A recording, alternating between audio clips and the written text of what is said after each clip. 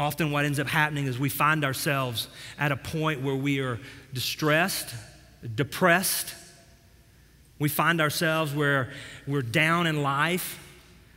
We're down on our job, our families. We're thinking, what's going on? What is it that's happening? But I want you to hear this. You are rich beyond comprehension. You may not have a lot of liquid cash in your bank account, but I want you to understand this, that you are rich beyond your wildest imaginations. You are rich because of your standing in Jesus Christ alone. You may not be wealthy financially, but you are wealthy beyond and rich beyond comprehension. Do you realize that today you have access to unlimited vault-size grace that the U.S. Treasury can only dream about? There are warehouses of wisdom that are available to you today because of Jesus Christ that would make Amazon and their warehouses look like a goldfish bowl. Because of Jesus Christ today, you are rich. You are rich. Your Heavenly Father brings the full weight of His glory to whatever it is that you're facing today. Whatever it is, it says that He would strengthen you in your inner being by the power of the Holy Spirit according to His riches. Lamentations 3 says that His mercy is new every morning. That means that I don't have to live off of yesterday's. No stale mercy. It's all new today out of His riches.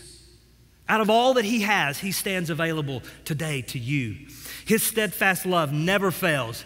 His love is everlasting to everlasting for those who are His children. He is rich in love. Our Father is rich in kindness. He lavishes patience. His peace is ready to be experienced and received. If you will only ask. I could go on forever and ever about this, but we wouldn't even scratch the surface. You know why? Because He is unsearchable. He is immeasurable. He is immutable. He is inscrutable. I want you to hear, we are rich, rich, rich because of Jesus Christ.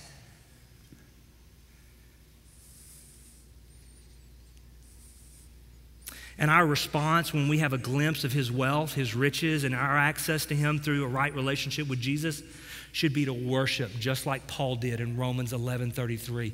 Oh God,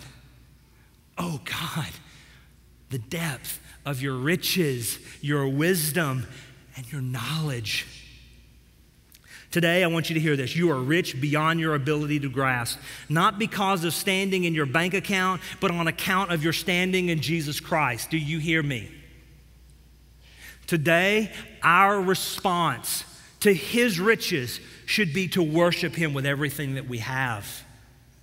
To worship Him with everything that we have.